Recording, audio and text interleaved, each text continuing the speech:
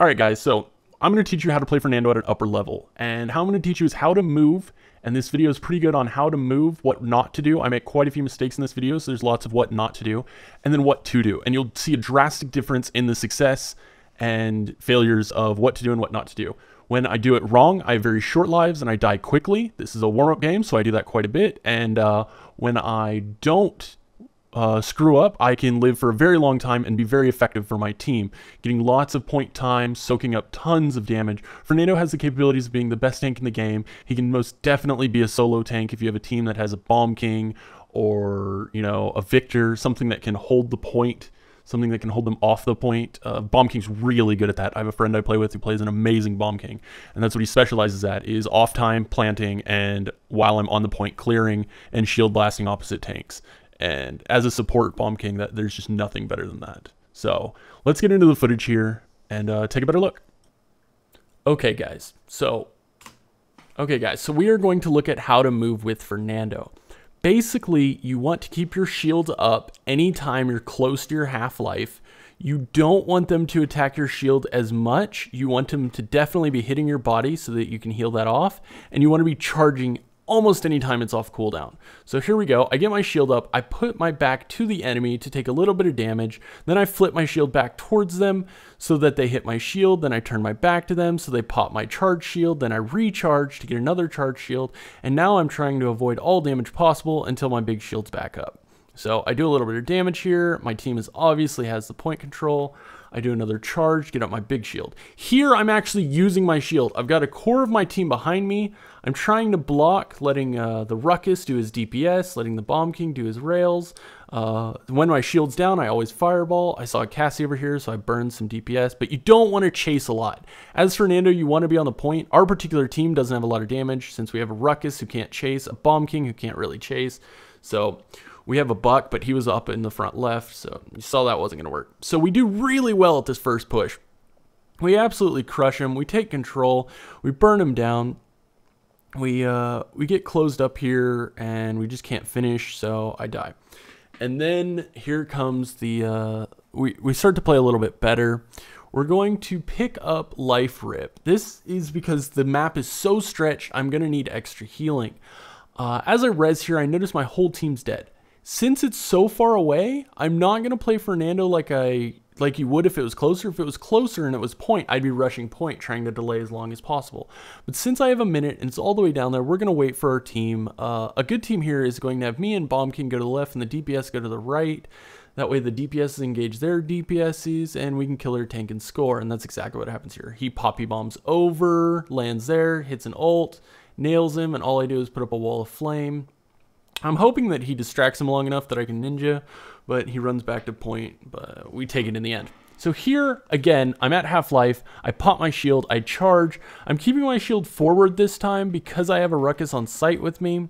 I almost die there. I don't know why it took my ult so long to go off. It's really hard to get a good ult off with Fernando, so I'm glad I got one in this video. Then you basically just want to hide till you can get your shield up. I have my shield up right here. So I'm going to try and avoid damage as much as possible to get veterans up, but I didn't. So I get my shield, charge, and I'm soaking a lot of damage with my shield there because I want to get a charge because I was at such low life, and we weren't able to actually hold the point this time. So what I'm going to do here is 1v5. I'm just trying to hold sight as long as humanly possible, keep charging as much as possible. I could have charged slightly sooner there. I'm not showing my back to the enemy because there was all 5 there. I was really just trying to soak as much damage with my shield so I could get another charge so that I would have more life. And here I knew I was dead. 2 seconds. I could have fell back. I should have fell back. But then I re-engage. I go the long way, slightly longer way, so they don't knock me off my horse so I can get to point faster.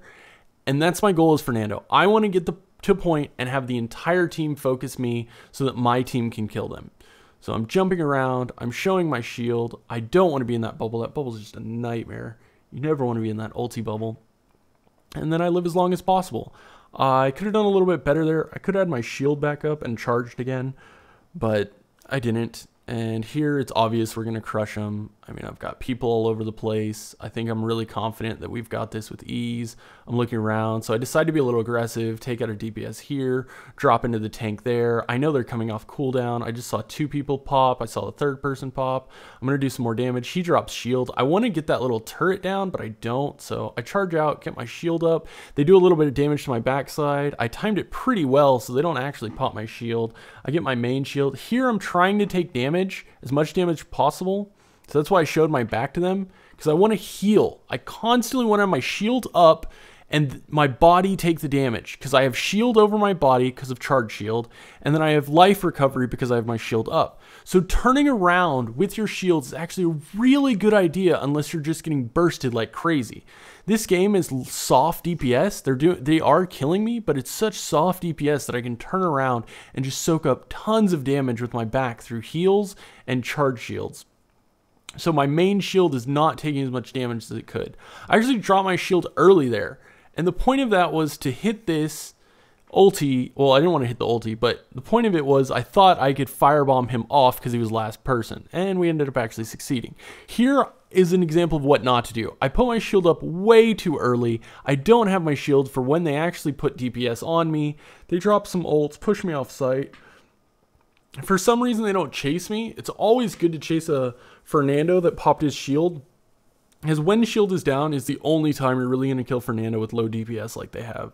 So again, I have shield up, I soak charge damage, I charge as soon as it's off cooldown, I'm healing up, showing them my back so that I take shield damage, charge through them, start burning. Like I said, it's really simple to play them.